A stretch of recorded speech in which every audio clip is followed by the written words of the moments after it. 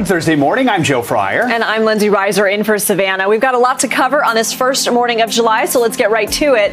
Right now on Morning News Now, overturned. Bill Cosby is out of prison and back home this morning following a stunning decision to reverse the disgraced comedian's 2018 aggravated indecent assault conviction. Why Pennsylvania's highest court threw out the case, and reaction from dozens of his accusers. Death toll climbing. The bodies of 2 children have been recovered at the site of that condo collapse in Surfside, Florida. That brings the death toll to 18 this morning. President Biden and the First Lady are set to arrive at the site later today. We will preview their visit and bring you the latest on the search and rescue efforts. Trouble brewing. Multiple sources tell NBC News the Trump Organization and its chief financial officer, Alan Weisselberg, are now formally indicted by a New York grand jury on tax crimes. Weisselberg, just moments ago, surrendering to the Manhattan District Attorney's Office. Inside the charges and what's next for the former president. And petition dashed. Britney Spears' emotional plea to remove her father from her conservatorship denied by a Los Angeles judge. How the controversial case could play out from here. Everybody, of course, all eyes on Britney, and I think a lot of people were thinking that something might be different after hearing that incredible testimony, but we're going to dig into some of those court records. Yeah, we're keeping our legal analysts busy this morning. Yes, absolutely. This morning, we are going to begin, though, with Bill Cosby, who is now a free man after the Pennsylvania Supreme Court overturned his aggravated indecent assault conviction. Cosby was found guilty in 2018, one of the first high-profile cases of the Me Too movement. Yesterday, after spending nearly 3 years behind bars, the 83-year-old comedian and actor walked out of prison and went back to his Pennsylvania home. NBC News correspondent Ron Allen has been following this case from the very start. He joins us from outside Cosby's home in Elkins Park, Pennsylvania. So, Ron, Cosby is back home for the first time in 3 years, but how did he get there? What's behind this ruling on his conviction? Well, through it all, Cosby has been waging a very aggressive fight for his freedom, claiming that he wasn't treated fairly during this entire process. The Supreme Court didn't focus so much on the facts of the case, the allegations that Andrea Constance made against Cosby.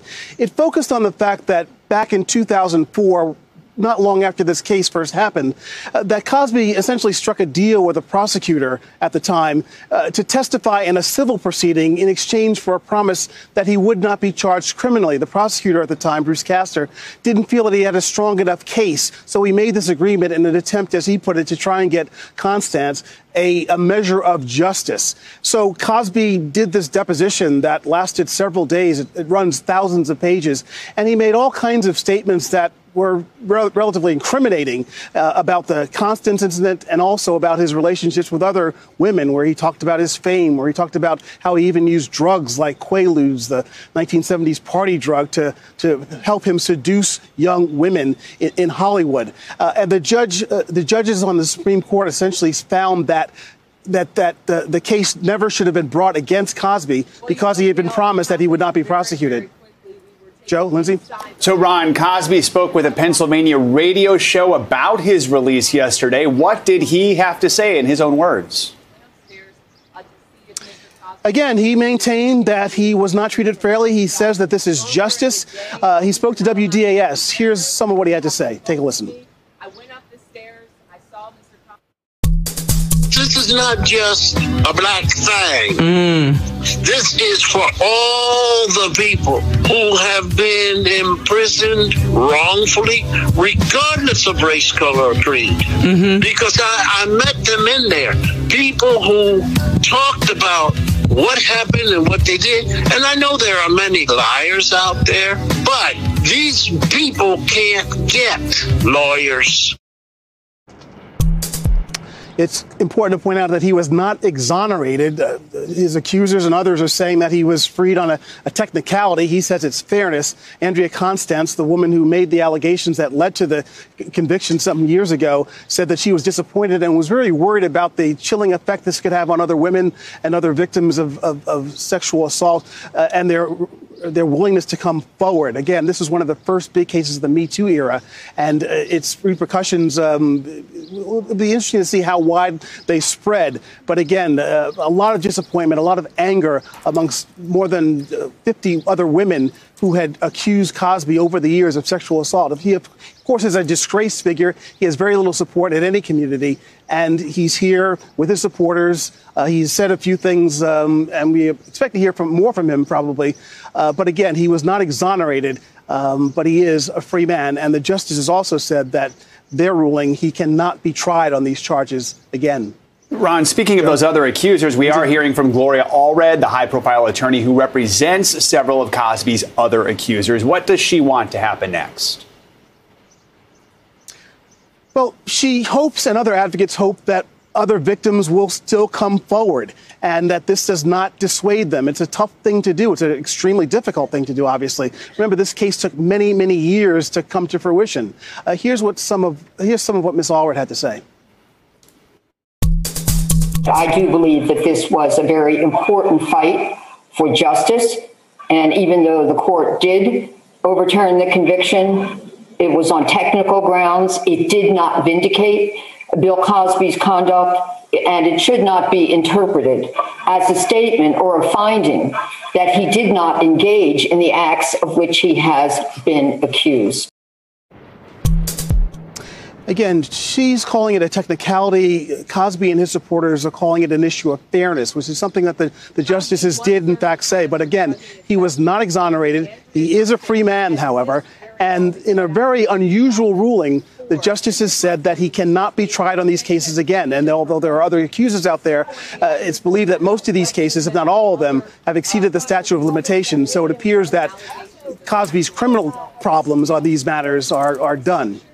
All right, Ron Allen, starting off our coverage this morning. Ron, thanks so much.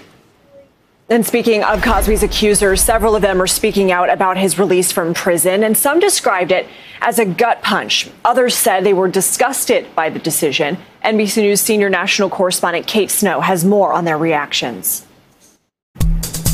Joe and Lindsay, more than 50 women over the years have come forward with allegations against Bill Cosby, everything from harassment to sexual assault, which he has denied.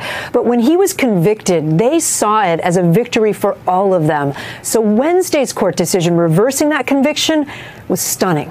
Andrea Constant reacting to the decision, calling it not only disappointing, but of concern in that it may discourage those who seek justice for sexual assault in the criminal justice system from reporting or participating in the prosecution of the assailant. Her fellow accusers distraught. Janice Baker Kinney texted, "She's angry, frustrated, sad, all the emotions, and sick to my stomach." Victoria Valentino said she didn't believe it when she first heard.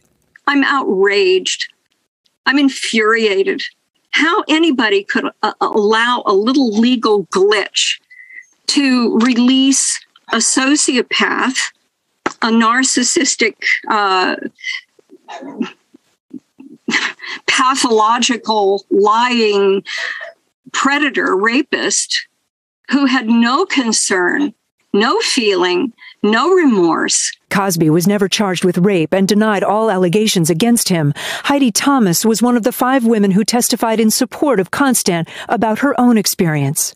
I am furious with all of the enablers, over 5 decades of enablers. And today, the way I feel, the Supreme Court of Pennsylvania is an enabler. Do you still feel some vindication that the jury believed you? No. It's that sucker punch is basically saying it doesn't matter what happened to you. It doesn't matter what happened to over 50 women who have told their stories. It's an absolute affront. It's a slap in the face. It's an insult. Many do not see a legal path for another case, but some say they're not giving up. There is much more to say and do, Eden Turrell said, if the Me Too movement is going to mean anything at all in the future. When I sat down with Andrea Constant in 2018 exclusively, she told me that she didn't feel like she alone took down Bill Cosby. She felt like she was part of a broader collective. And in that statement her team put out, they thanked the others who had come forward, the other accusers, and said they hope that victims will still find their voice. Back to you. As we said at the top of the show, we're keeping our legal analysts busy this morning. Let's bring in NBC News legal analyst Danny Savallo. So, Danny, this ruling is because that previous prosecutor, Bruce Castor, decided not to charge Cosby at the time, a so-called due process violation. First, here's what Cosby's attorney said about it.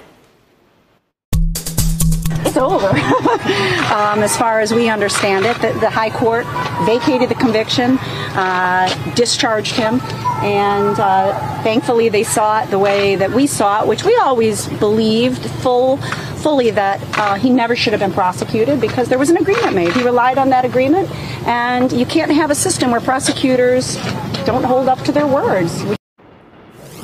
So, Danny, can you help us understand this and explain how this works? Sure. Prosecutors decide not to prosecute someone all the time. What they don't normally do is release a public press statement signed by the DA, leading everyone, including Cosby, to believe that he will never be prosecuted. And relying on that promise, according to the Supreme Court, Cosby gave up his Fifth Amendment rights and sat down for a civil deposition, which exposed him to criminal and civil liability and, in fact, led to criminal responsibility for Cosby.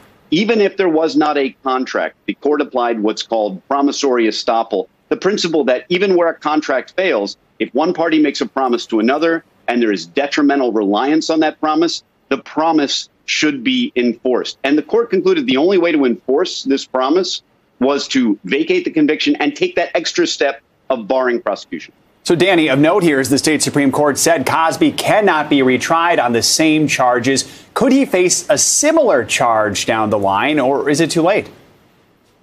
Of course, it's possible with some new victim and some new case that falls within the statute of limitations. But that would require somebody who has never come out to come out and say that, oh, I was assaulted X number of years ago. And it would have to be within, say, the 12-year statute of limitations for this particular charge. Of course, there are other statutes for other crimes in Pennsylvania. But it seems unlikely. But of course, it's theoretically possible. All right, Danny Cevallos, thanks so much, Danny. Appreciate all your expertise on this.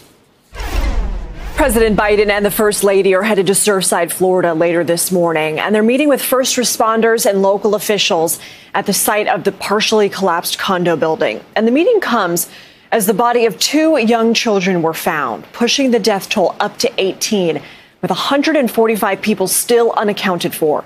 NBC News correspondent Ellison Barber is on the ground for us now. Ellison, devastating news about those two children. What's the latest with the search and rescue efforts? Yeah, Lindsay, as you said, 18 lives now confirmed to have been lost in this collapse. We have the names of 4 new additional victims. Among the 18 lives lost, there is an entire family, the Gara family, Marcus, Annalay, and their 2 daughters, Lucia and Emma, all lost their lives in the collapse. Lucia was just 10 years old. Emma, only 4. They lived on the 8th floor, 2 doors down from a couple named Nicole Langesfeld and Luis Sadovnik.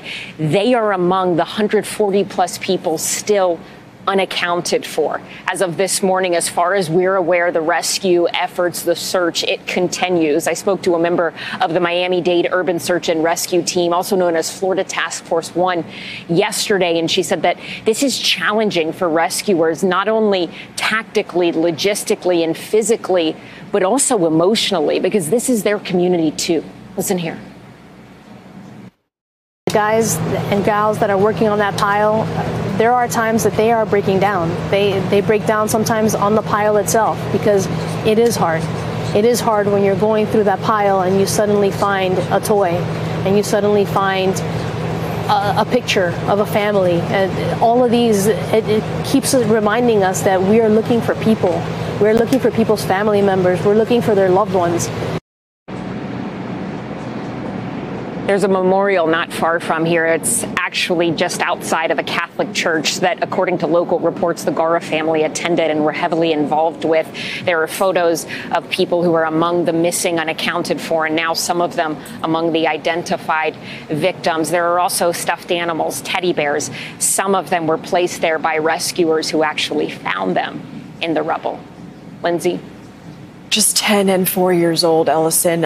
It's absolutely heartbreaking. And obviously the search and rescue continues. But we also heard last night that engineers from the same organization that investigated the aftermath of the 9/11 attacks are also going to look into this.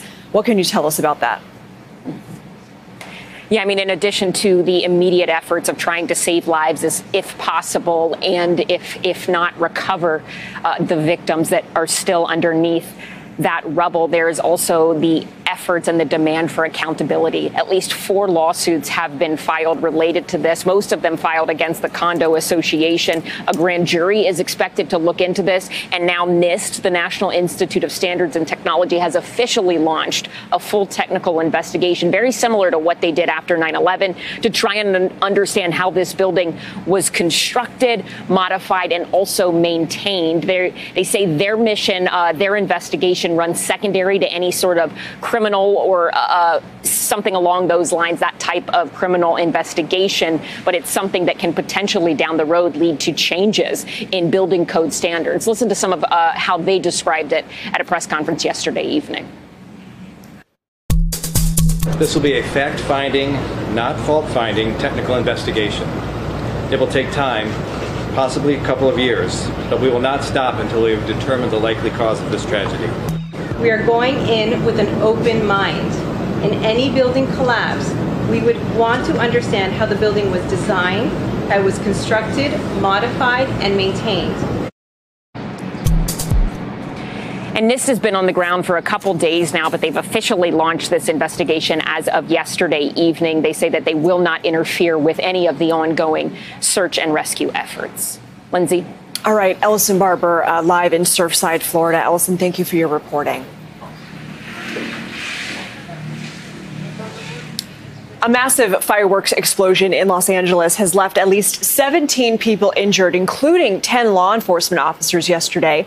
Everyone is expected to be okay. Los Angeles police were seizing more than 5,000 pounds of commercial-grade fireworks in South Central L.A. when it happened.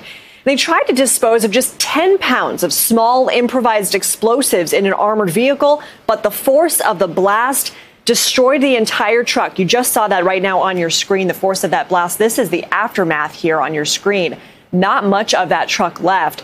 And the explosion, obviously so big, it shattered windows, so damaging several cars and nearby homes there in the area. A 27-year-old man has been arrested so far. He's accused of importing the fireworks from out of state with plans to resell them for the July 4th weekend.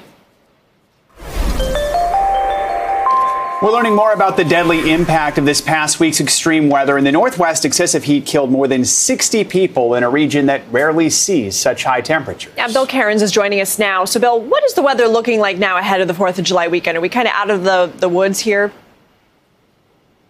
As far as the heat wave goes, it's still hot in the Northwest, but it's not record-breaking. It's just maybe we want to call it like uncomfortable. The Northeast is over with their heat wave. And yesterday, by the way, Newark Airport hit 103 degrees. It was the hottest that Newark Airport had ever been in the month of June. So that was a record that was on the East Coast. So as far as what concerns we have right now, 35 million people are under flash flood watches. That's probably the biggest concern. We've had some overnight flash flooding around Indianapolis. There's some very heavy rain in southern portions of Ohio. And all of this wet weather is going to slide towards the mid-Atlantic. And it's going to move slowly, too. So as far as severe weather goes, yesterday we had a lot of wind damage with those thunderstorms in the Northeast. Today, a couple areas from about Washington, D.C., Baltimore, southwards, the southern portion of the Jersey Shore, Maryland, Delaware, and areas from Norfolk, Virginia Beach towards Richmond and Fredericksburg. Damaging wind once again, isolated. I don't think there's going to be a ton of it out there today. And how about this? At 5 a.m. this morning, the National Hurricane Center said, yep, another tropical system. This is Tropical Storm Elsa. This one is out in the Atlantic. It has about 2 or 3 days until it gets towards areas like the Windward Islands near Lake St. Lucia. But as we go through the holiday weekend, we have to keep an eye on this because by the time we get to Monday night and Tuesday, this should be near Florida as a tropical storm. So, guys, you know, there's no rest at all this summer. It's like heat waves, flash flooding, tropical systems. It looks like it's going to be one of those summers. Keeping you busy for sure, Bill. All right. Thank you, Bill. Another big story we're following this morning. NBC News has learned a New York grand jury has indicted the Trump Organization as well as its longtime CFO, Alan Weisselberg. Two sources familiar with the matter confirmed the indictments to NBC News. And new this morning, Weisselberg has surrendered to the office of the Manhattan District Attorney. That happened a little after 6 a.m. Now, the specific charges were not immediately cleared, but it is expected the indictment will be unsealed this afternoon, according to a representative with the Trump team.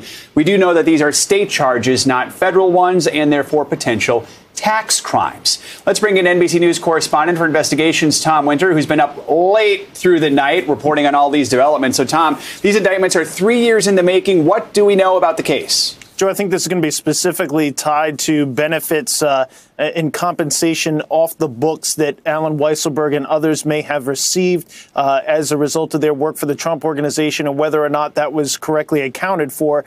You can be bet if they're moving forward with an indictment, they're going to say that it was not correctly accounted for and properly handled. So that's where I think this is going to center around today.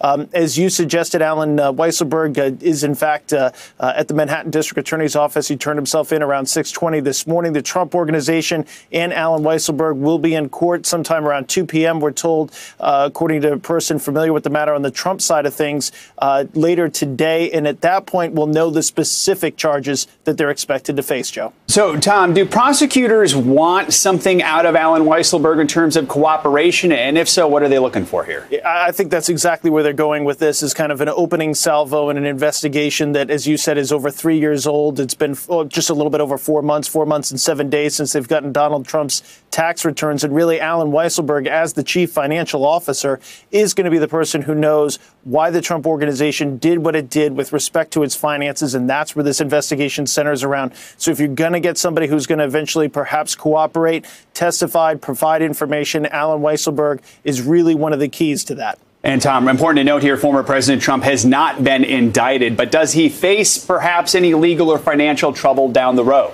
Well, not today, but I mean, I think long term, that's going to be the ultimate question that we're going to have to try to figure out, Joe. And it's really up to the Manhattan District Attorney's Office. What documents do they have and what information can they get if it does, in fact, lead to Donald Trump? And, Tom, what other avenues are investigators looking at in terms of any other potential crimes? You know, one thing we're not talking about today is something that Cy Vance and his attorneys said, the Manhattan District Attorney said in their court filings, which is this idea of bank fraud and potential insurance fraud crimes. They've included that in the past as something that they are looking into. They wouldn't say that if they didn't think those were avenues to pursue. So we haven't heard anything about that today. Again, just another indication why we think this investigation is going to continue far beyond today's indictments. And we know you'll stay on it. Tom Winter, thanks so much for your reporting this morning. Appreciate it.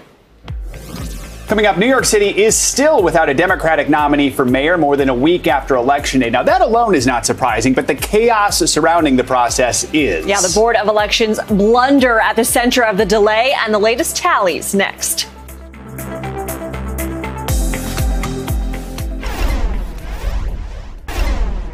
A major ballot counting error in the race for New York City mayor has rocked an already chaotic primary season.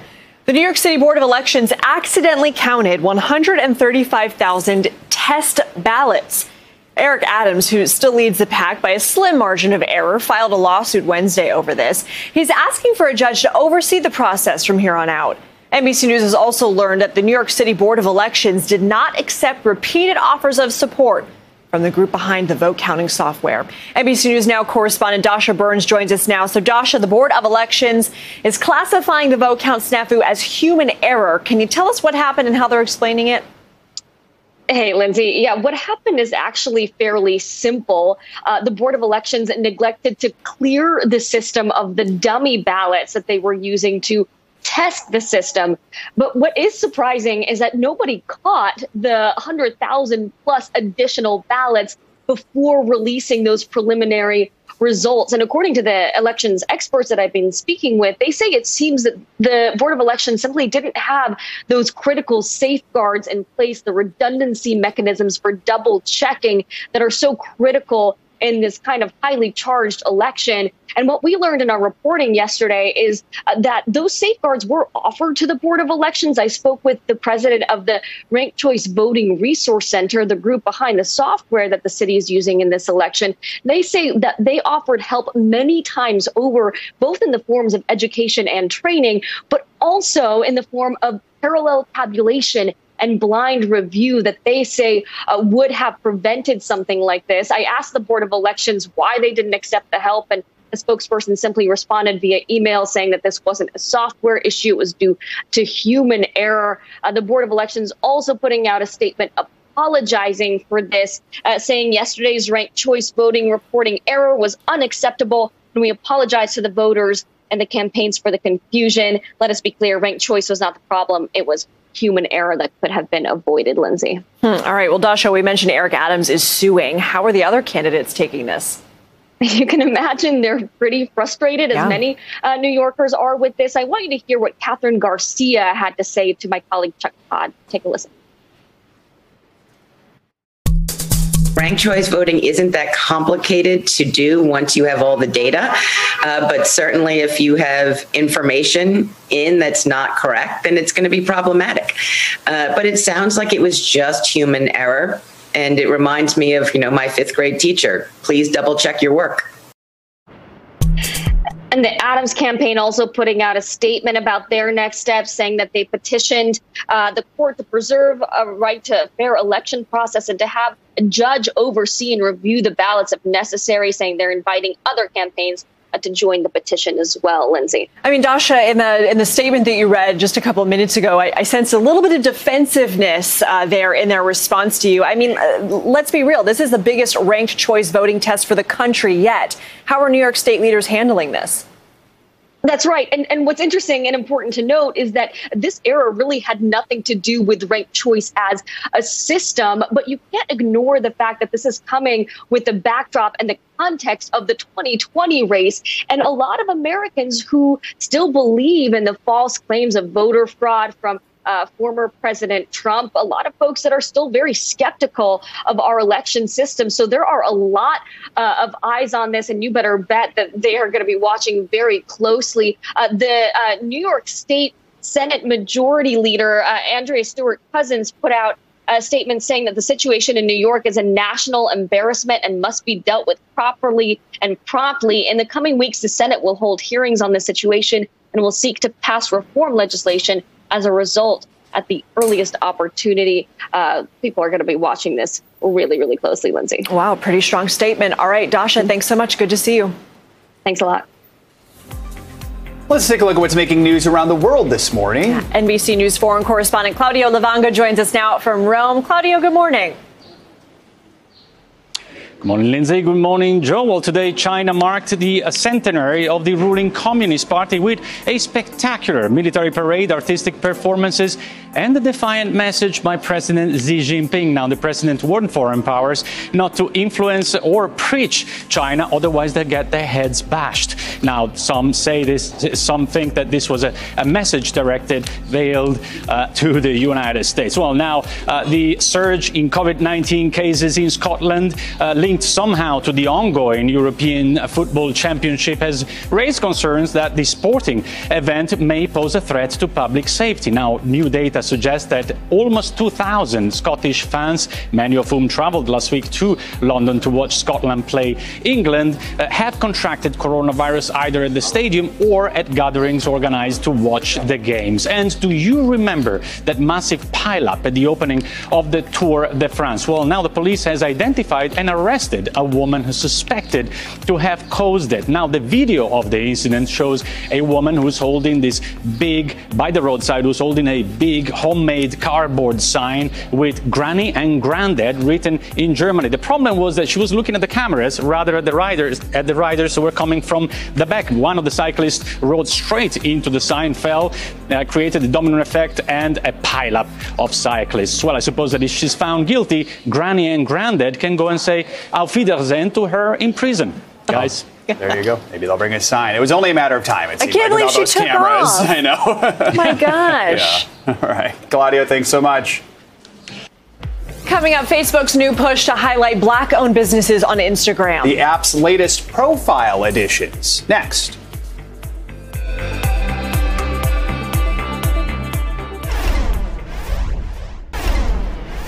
Instagram is making it easier for you to support Black-owned businesses. The app announced that companies in the U.S. can add a new Black-owned label to their profiles. The company says that more than 1.3 million Instagram posts included Black-owned or Black-led during the racial reckoning in the summer and fall of last year, so businesses can display the new label in their bios on Instagram's shop page. So good idea there. Yeah, absolutely. Long awaited.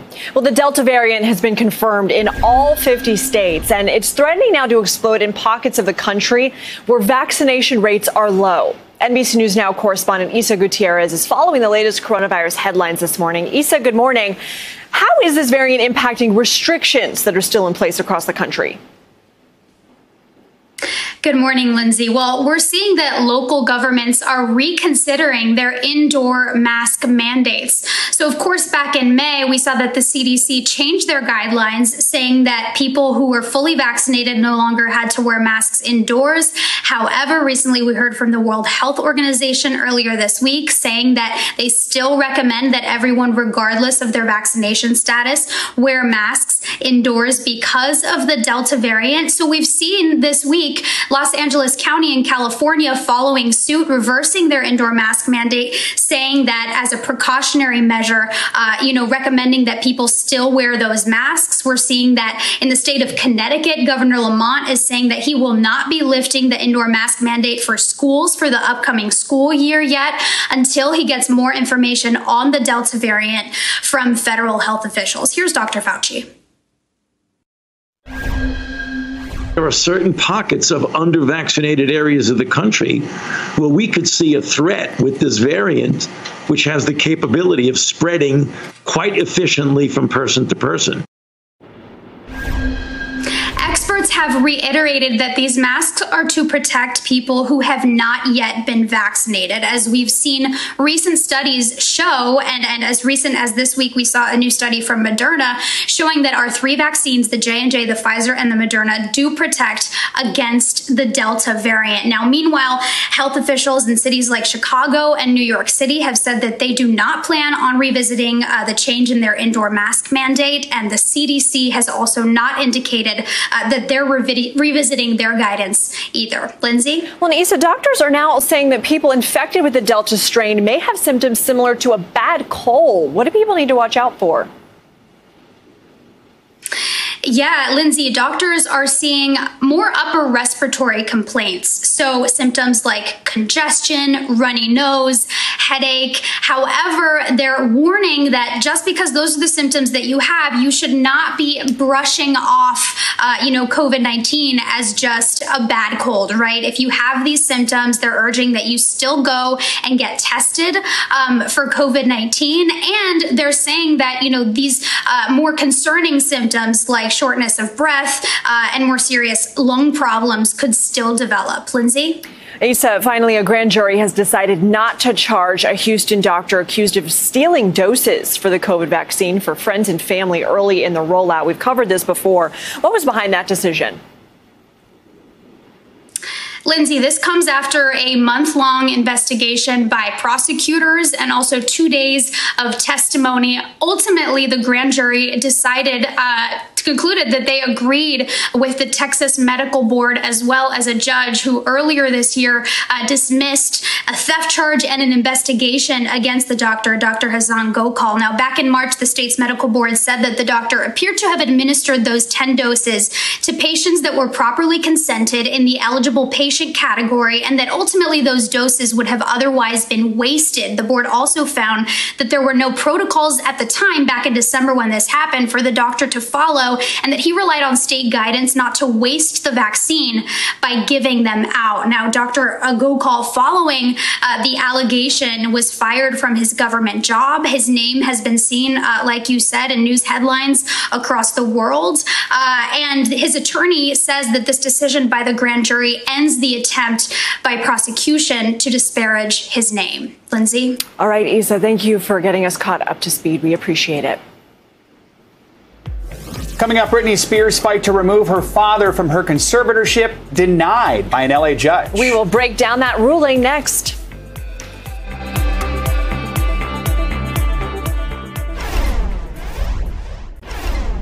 The judge overseeing Britney Spears' conservatorship denied her petition to have her father removed. And the decision comes 1 week after Britney testified about the conditions of the conservatorship, calling it abusive and wrong. NBC News national correspondent Miguel Almaguer has more on the ruling. Overnight, a major setback for Britney Spears, a judge denying her request to remove her father from his role as conservator, signing an order that keeps Jamie Spears in control of his daughter's finances. The court filing stating that Britney is unable to manage his or her financial resources or to resist fraud or undue influence. The decision coming after the superstar's explosive testimony last week, calling the conservatorships abusive and traumatizing. In new legal filings, Jamie Spears insists he had nothing to do with his daughter's poor treatment and is demanding an investigation into her concerns. Since her very public breakdown in 2008, the pop superstar has been under a court-sanctioned conservatorship that has given her father and others power over her personal and financial affairs. During the explosive hearing last week, Spears said she had been drugged, forced to perform, and prevented from removing an IUD meant to stop pregnancy. All decisions, she says, were approved by her father. But Jamie Spears pushing back, pointing out in new court documents that control of his daughter's personal life and medical treatment isn't currently under his control. He blames Jody Montgomery, a temporary conservator who was brought on in 2019 to oversee Britney's personal affairs. An attorney for Montgomery says she's been a tireless advocate for Britney and for her well-being, also noting that decisions about marriage or family planning are not affected by conservatorship. But one expert says the rules and dynamics in a conservatorship are rarely straightforward. It's my impression that Britney has been under this conservatorship for so long. She truly feels compelled to do what the conservator wants, or in her own words, she feels she'll be punished. Let Britney speak! Since Britney's testimony, there's been an outpouring of support in person, online under the hashtag #FreeBritney, and from celebrities, including fellow pop star Christina Aguilera just this week. Spears has thanked her fans for their support and said during her testimony, "I just want my life back, and it's been 13 years, and it's enough." The online trading platform Robinhood has been slapped with a $70 million fine for causing, quote, widespread and significant harm to customers. It's the biggest fine ever handed out by the Financial Industry Regulatory Authority. NBC News senior business reporter Ben Popkin joins us now with more on this. So, Ben, explain to us why Robinhood is being fined and why this penalty is so high. Well, Robinhood is being hit for a range of violations, from breaking regulations to misleading customers that led to alleged ruinous losses by its customers, including, as cited by FINRA, the suicide of a 20-year-old customer who had thought he had racked up $730,000 in losses, but the stock trading platform was showing him the wrong numbers. Wall Street regulator FINRA, in a statement, said that Robinhood let more than 800,000 customers make these high-stake bets using what's called margin trading, where they're able to trade using borrowed money. Even if these customers thought they had turned the feature off, the trading platform was using poorly designed what are called approval bots to decide whether customers should trade risky options. And they were allowing customers under 21 to do this, even if they had just declared that they were trading options for the last 3 years. So they were also cited. Everyone remembers the meme stock frenzy that happened in January. That was part of their outages and critical systems failures when customers were locked out of their accounts during this frenzy that they were cited for. Yeah, and for that very reason, we know Robinhood's been in the news a lot this year. How is the company responding to the order, and could this impact the company's bid to go public? Well, they said that they've made the necessary investments to address these issues, including more than tripling its support staff to a total of 2,700. In a statement, they said they've invested heavily in improving platform stability, building out our customer support and legal and compliance team. We're glad to put this matter behind us. They filed for that IPO in March. They believe these fines are actually clearing the path for its IPO, that they're the last hurdle it needs to move ahead. They believe it shows investors, users, policymakers that they're coming into compliance, resolving its long-standing issues. But Robinhood is not out of the woods yet. The company still faces legal and regulatory challenges on many fronts. The state of Massachusetts has sued the company for aggressive marketing. The SEC is still reviewing the company's role in the meme stock rally. They're the ones, the real gatekeepers on that IPO. And the company is a defendant in dozens of class action lawsuits brought by those aggrieved customers. All right. Ben Popkin, thanks for updating on this. Appreciate it. Time now for a CNBC Money Minute, the other big financial headlines of the day and why they matter to you. Yeah, CNBC's Bertha Combs joins us now. Good morning, Bertha. Hey, good morning, Joe and Savannah. So we're all getting back to business. Hertz is as well. It's exiting bankruptcy after more than a year. The rental car company filing for Chapter 11 last May when it was drowning in debt and hit hard by COVID travel restrictions. Hertz says that it's ready to pounce on the rebound in travel.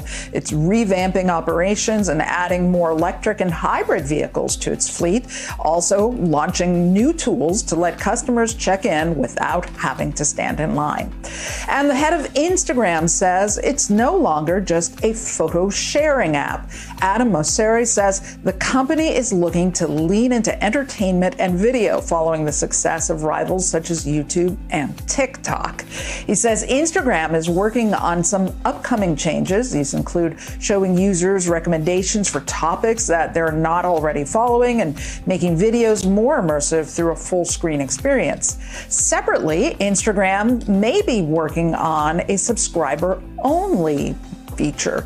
TechCrunch reports that the Stories feature called Exclusive Stories is similar to Super Follows on Twitter.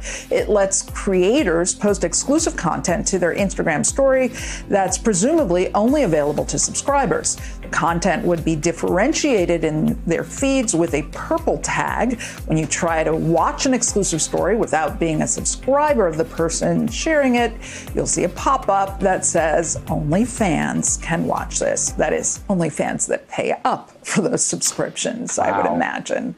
One more way for those influencers to make coin on Instagram. Yeah, I don't know if there's anyone I want to subscribe to. I haven't really thought about that. It's all to just keep you sucked in. Right, yeah. Definitely really good content. All right, Bertha, thanks so much. The 4th of July weekend is almost upon us, and according to data from AAA, more than 40 million Americans are expected to hit the roads or skies to celebrate the holiday. So how will a week of record-breaking heat and a nor'easter affect your travel plans? Let's go ahead and bring in the points guy, Brian Kelly, to help us navigate this. Brian, good morning. Good to see you. So, of course, much of the U.S. recovering from scorching temperatures across the country now. A lot of areas expecting rain. There's also the Delta variant to keep in mind. So what's your advice this weekend? Well, if you're going to travel, just be prepared. You know, the travel system, it's on the verge of a breakdown. We've seen American Airlines cancel hundreds of flights because of their pilot and labor shortage. There are labor shortages all across the travel industry. So, if you're going to be out there, just be prepared. I highly recommend double check your airline reservations, your hotel and car rental reservations. There have been a lot of changes in cancellation. So just double check that everything's in line before you leave your house. So we know that last year the pandemic had a huge impact on the hospitality and restaurant industries. They obviously lost a lot of money during holiday weekends, especially those places that rely on tourism. So what might be the impact if there's bad weather this time around? I mean, it might not be as bad as last year, but how much of an impact could that have on some of these businesses? Well, the travel companies are back to making money. United Airlines just this week announced they're profitable again. As we saw just now, Hertz is exiting bankruptcy. So things do look good on the horizon. However, all it takes is one storm to really throw our whole aviation system out of whack. So but in general, the future looks bright. The big concern for everyone right now is the Delta variant. The EU is open to American citizens. If you're vaccinated, it's super easy to travel to the EU. However, if this Delta variant spikes, we could see closures again. So we're not out of the woods yet, but things do look good for the travel industry. Yeah, Brian, I've booked and canceled now 2 separate trips because, I don't know, it just wasn't clear. I got worried, so I decided to go somewhere a little bit closer where we live. I know you've been traveling. What's your advice for people who don't want to go really far?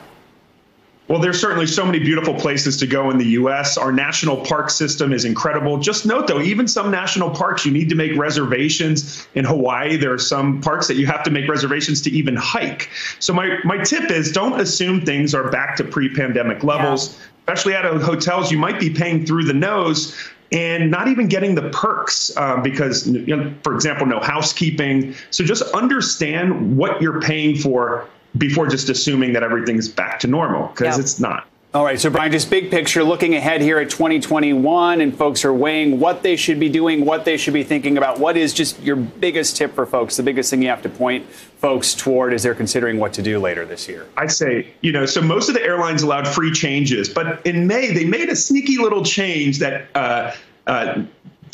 took away free changes from basic economy tickets, which is what most people buy. Yeah. My number one tip is use those frequent flyer miles. I know a lot of us have them building up from credit card spend and we're not traveling. So if you want to book something, book using your frequent flyer miles. And if you want to cancel for any reason, you're not going to get an airline voucher. They'll actually give you your miles and cash back. So it gives you that added level of flexibility. And, use the miles. Might as well. Brian, real quick before we let you go, one thing that I've actually liked as a result from the pandemic is this change fee being waived. A lot of places are saying, you know what, if you change your mind, you can keep your money with us, but, you can use it for a subsequent ticket. Do you think that's going to stick around?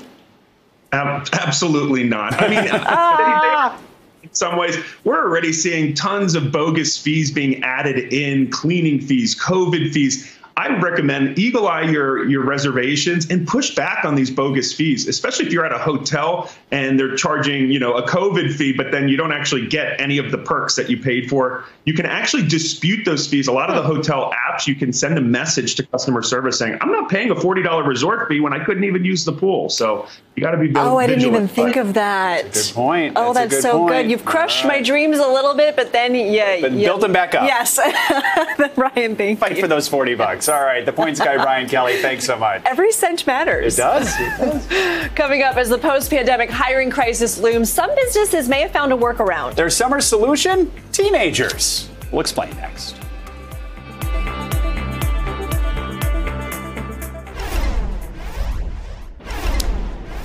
For many teenagers, a summer job is a great way to make a few extra bucks while you're out of school. But for businesses, well, those young people are filling a critical gap in the labor market. I was a sandwich artist myself in my day. In May, more than a third of teenagers from 16 to 19 had jobs, and that's the highest level since 2018, according to the Bureau of Labor Statistics. NBC News senior business correspondent Stephanie Rule takes a closer look. Hey there, Lindsay and Joe. As the economy is recovering, employers are struggling to hire enough workers, and it's creating the biggest teen hiring boom in over a decade. Tina Phillips owns the famous 4th Street Cookie Company in Philadelphia. That's $4. As restrictions ease, customers are coming back. But when it comes to getting employees back, that's been a different story. We're about up to 8 people. We're still looking for 4 more. To fill those jobs, she's turned to an unlikely group, teenagers. If it were a different summer, would you be taking the resumes and bringing on 15, 16-year-olds?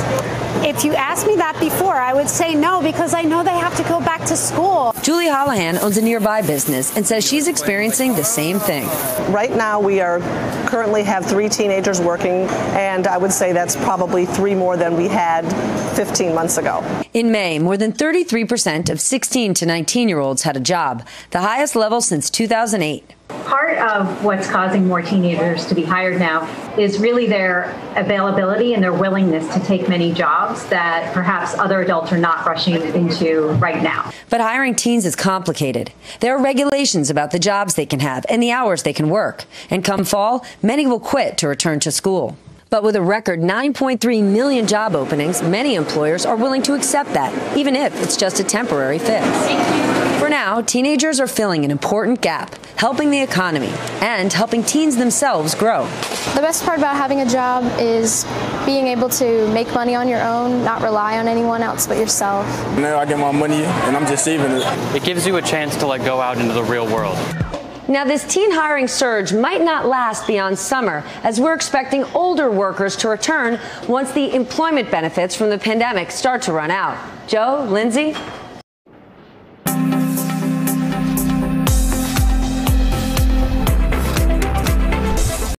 Hey, NBC News viewers, thanks for checking out our YouTube channel. Subscribe by clicking on that button down here and click on any of the videos over here to watch the latest interviews, show highlights, and digital exclusives.